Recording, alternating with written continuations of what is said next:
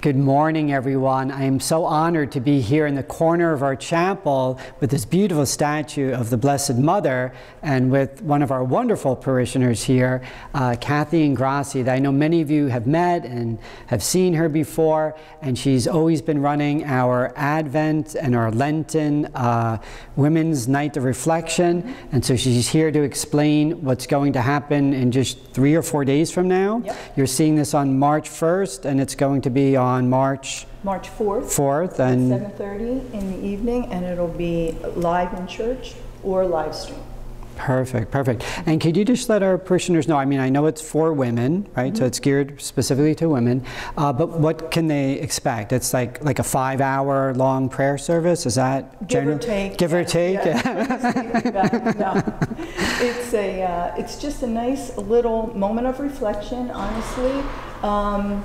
It will be no more than an hour, but what it really is our opportunity to really take some time out of our day, and when better to do that than Lent, really.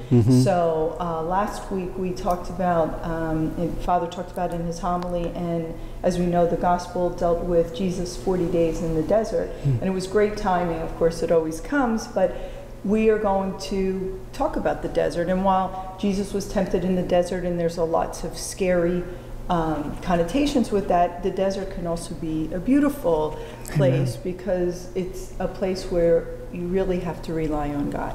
And so we're going to go to the desert. Nice. And we're also going to have a little moment of those, when we have those dry spiritual times in our own lives, maybe what can we do about that? How can Beautiful. How can we get closer to God and just have a nice little evening of reflection. Beautiful, beautiful. And I've always enjoyed it when I've heard Cathy and her team lead these other evenings.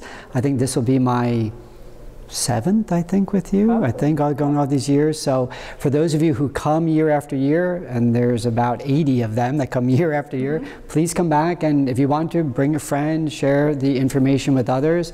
It's, as you were saying that going to the desert, it made me think of that retreat that I did back in January, where I basically went off grid for a whole week. And, there's something about just being off grid, of being alone with God, of just having that time to reflect on what matters most, and obviously our relationship with Jesus, and the spiritual parts of our lives that I find we all get so busy in our day-to-day lives, right? So and the silence, right? How important is the silence? Yeah. So that's what I know you did, and we'll do a little of that. We'll do a little of that as well. Good. So just to reiterate, it will be on March 4th. Thursday evening. Thursday evening coming up. On the 4th. 7:30. 7:30 it will be start time. In the church or via live stream. So please avail yourselves. Feel free to share this link with other friends, and we look forward to seeing it. And as Cathy, as always, thank you. Thank you so much for being such a wonderful spiritual leader in our parish. We're looking forward to it. All right. God bless. Bye. Have a great week.